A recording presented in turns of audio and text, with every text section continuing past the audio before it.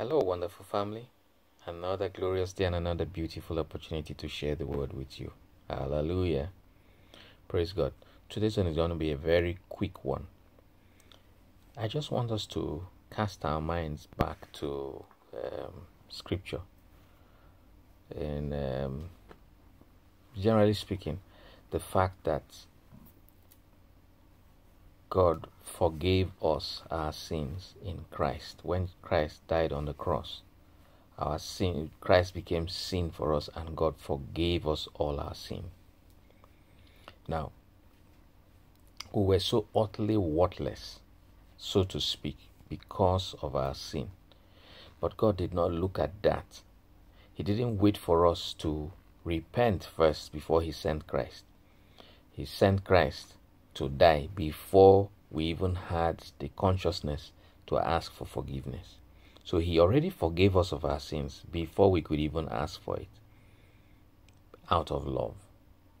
Now, do you know that it is the same way He expects us to forgive those who have offended us? No less. He actually tells us that we should do that. Say we should forgive those who have offended us, even as Christ has forgiven us. As God forgave us, we are to forgive our neighbors.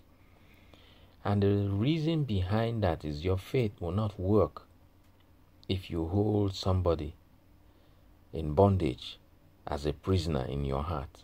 Because faith is of the heart, and faith walks by love. And love does not walk by hate. Faith will not walk if you hold somebody in your heart. The Bible says that if you do not, or if you hate somebody, you are a murderer. Your faith won't work. In the spirit realm, you'll be aligning yourself with the demonic, not with God and His angelic beings or the Holy Spirit. So you've got to forgive. Let go. He says that, look, I, God, will deal with the matter for you. He says, vengeance is mine. I will repay. So let it be in His hands. Forgive and let them go. God will deal with them.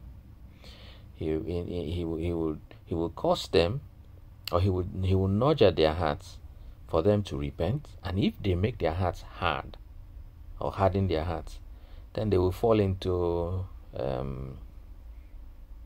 big trouble with Him. But let that trouble not come from you. Leave it up to God. God bless you. Hallelujah.